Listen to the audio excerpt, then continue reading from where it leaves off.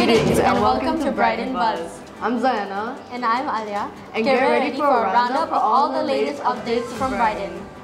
The Brighton students returned to school on October 16th after a refreshing week-long midterm break.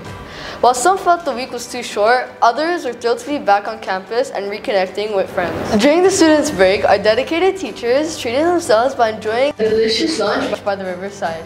The joy radiates with pictures capturing the sheer fun and relaxation they indulged in.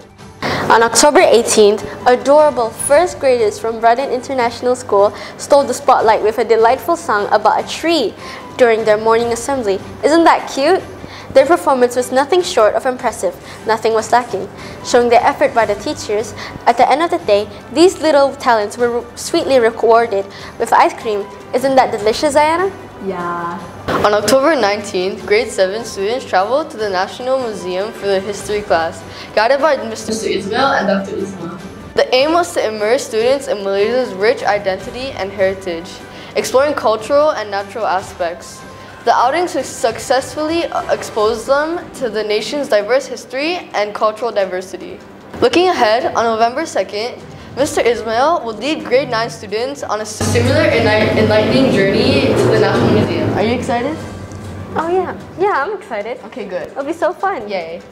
Meanwhile, on October 25th, grade 8 students, accompanied by Miss Zuleika and Miss Maisara, visited Petrosains, a discovery center, a Malaysian science and technology center, or should we say museum.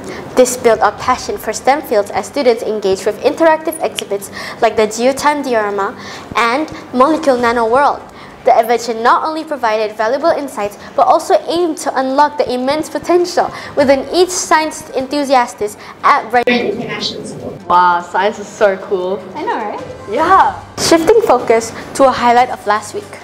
On October 20th, the Brighton community united with enthusiasm to celebrate Teachers' Day.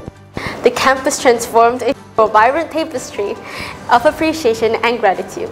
Several activities, fun games, and heartful gestures were displayed. Colorful cards and letters were passed around, reflecting the warmth and admiration students held for their teachers. Throughout the day, surprise tributes and tokens of appreciation created an atmosphere of joy. The teachers, moved by these genuine gestures, smiled brightly as they felt appreciated. The teacher celebration concluded with a special assembly where teachers with beaming smiles delivered heartfelt speeches. It was a day where the entire school community joined hands to express gratitude for the guiding lights. Hey, Zayana, wasn't that event fun? It was so fun. I had so much fun. Yeah. The next big event in line is Multicultural Day and the Art Festival. More details on this event will be given in our next episode. A gentle reminder that IGCXC October-November exams are currently ongoing at our school and will continue until the 16th of November. In the spirit of consideration, we kindly ask for your cooperation in maintaining a quiet environment around the ground floor hallways. Let's ensure a peaceful atmosphere for our students as they focus on their examinations. Thank you for your understanding and support.